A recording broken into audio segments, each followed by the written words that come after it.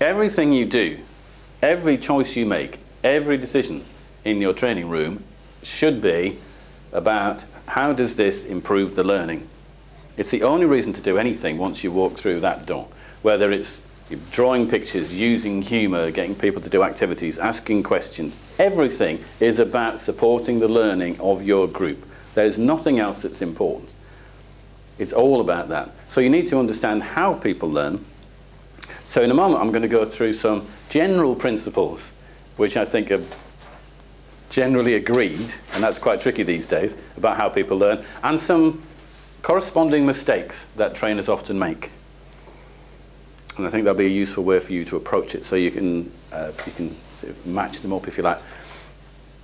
The reason I say it's quite difficult sometimes to get general principles is I find the more reading I do these days about learning, the more confusing the whole thing gets. Because you come across a lot of things, like talk about learning styles. I'll talk about learning styles in a while. I don't talk about learning styles anymore.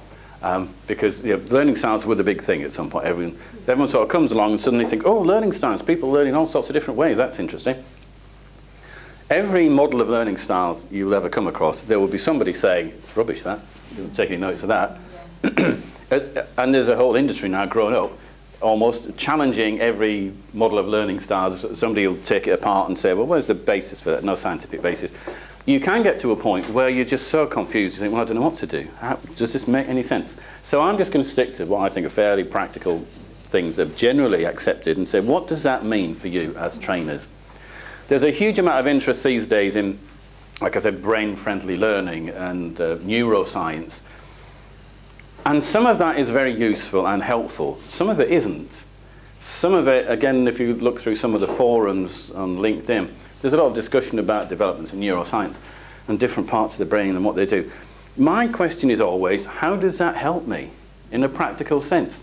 I'm only interested in that if it makes a difference to what I can do in a training room and help people to learn more effectively. I don't care particularly where the corpus callosum is or how that, or the frontal lobes. Particularly, I'm not going to be a brain surgeon. I'm a trainer. I just want people to learn more effectively. So is that telling me something that's of practical value? And sometimes it isn't. It's just information for the sake of it. So I don't want you to get totally confused. So we're going to look at some general principles. See, I thought I had to know all that stuff. I thought I was a bad trainer for not knowing all those sorts of things.